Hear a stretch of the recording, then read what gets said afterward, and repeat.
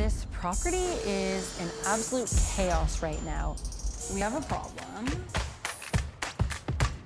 Caution, horse and buggy. Where?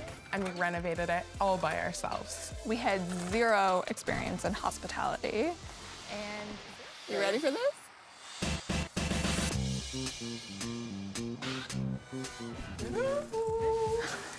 Definitely some room for improvement. I don't even know if this is where guests would check in. Started the tour somewhere else. I know. Sweet sign, though. Yeah, looking forward to getting that replaced. I don't even want to talk about bathrooms right now. We have so much property. It's got so much We have a potential. lot to do before this is a comfortable place to live. So much work. We're gonna Junify this. Back to roommate life. Wow. It's a room. I like it better than I like the kitchen. It's really given off a strong 70s feel.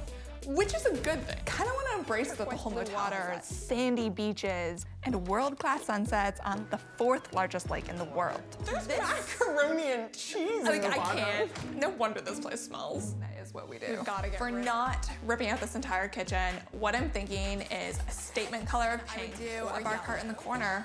Okay, I'm getting excited. It's gonna be great. Kind of them into king rooms with one big bed, and the rest will be doubles, which can sleep 4 people. The double rooms are our first priority. These are the rooms. I wonder if we could spray paint the chrome. The shape of them is genuinely retro. I actually like that. These are my 2 winners.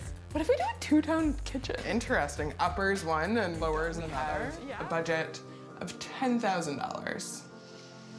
Okay. Kitchen, bedroom. This little project could go anywhere from 10 to 15,000.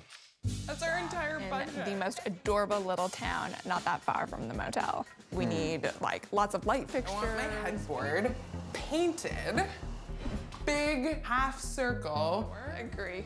We do the shower head. We do 3 hanging plants at different heights. And then we could do some candles. Tomorrow. We have a lot to do. Don't leave us. Oh, you'll be fine. You did it before, you can do it again. I'm like kind of obsessed with it. I can't. I don't even have any words.